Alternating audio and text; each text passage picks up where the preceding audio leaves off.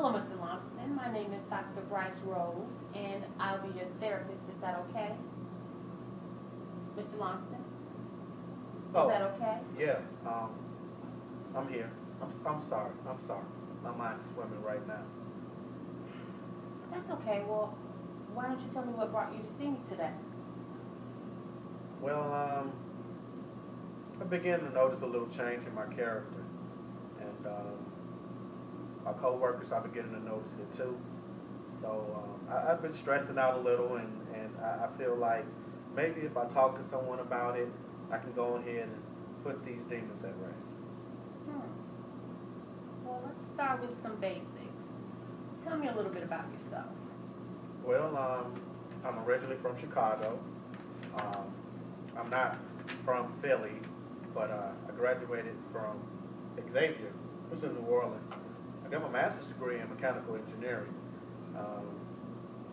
At times I can be a little off, little hood, but I'm educated, right? So I feel like I'm well-rounded. I'm a well-rounded individual. Oh, no softer remark from me. I never underestimate a human being. So, how long have you been residing in Philadelphia? Um,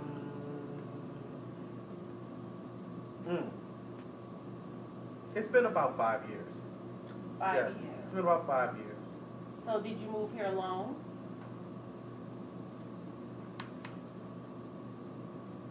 Mr. Rice? Hmm?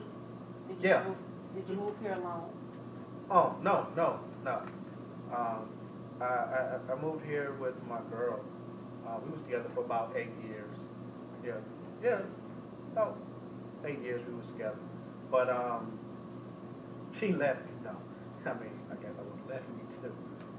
But I couldn't find a job quick enough, and she had some really lavish taste, and I just couldn't afford it, you know. But oh well, it's okay. You know, I live, right? Other people won't, but I live.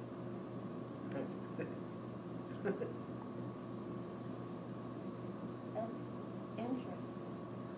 Well, judging from what you've been telling me, is there anything that I should know before we continue? No. It seems that you're not that heartbroken over a girl that you spent 5 years of your adult life with. Why is that? It was 8 years. 8 years.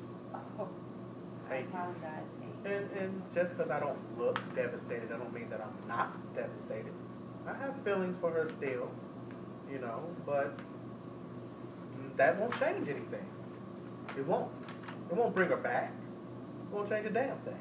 Well, maybe we could try to reconnect the two of you. That, yeah, I wish, but that's not going to work. No, that's not going to work. And why do you suppose? Well, let's just say she's not with us anymore. Are you saying that she's dead? Well, I can tell you one thing, she's definitely not on this earthly plane. And how do you know that for certain? Well, because I killed that thing. I know y'all not